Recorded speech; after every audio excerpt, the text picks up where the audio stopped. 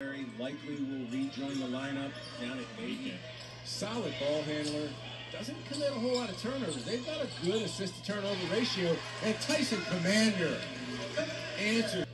4.5 minutes remaining.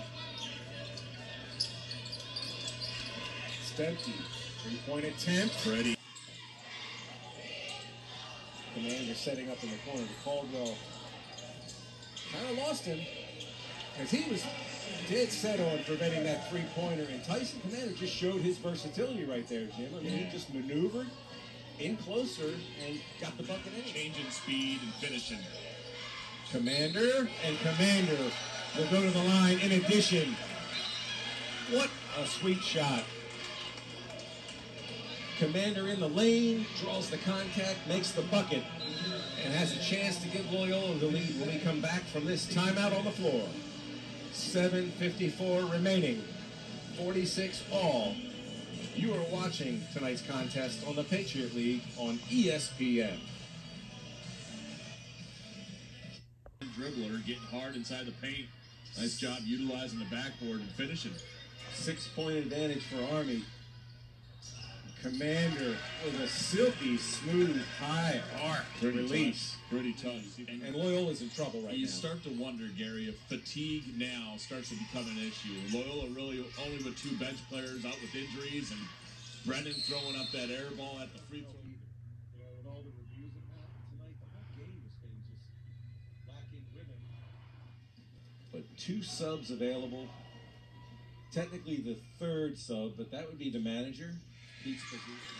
2 big free throws there. That's Caldwell. And he's played a lot since he walked in the door at West Point, so you expect him to be cool and calm. The lead is 5.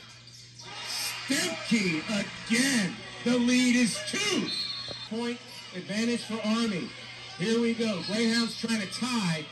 By Curry. Commander now. He's got to earn it at the free throw line. Good looking stroke here. Very solid. An opportunity to set up a press here. Don't get beat deep. Commander with 13.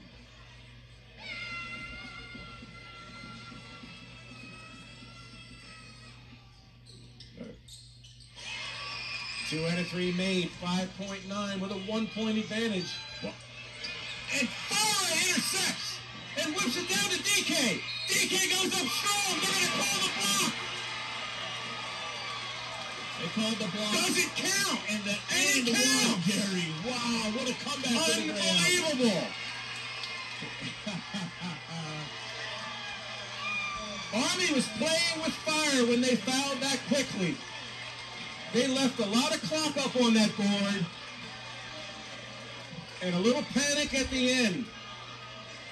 2.3 seconds remaining.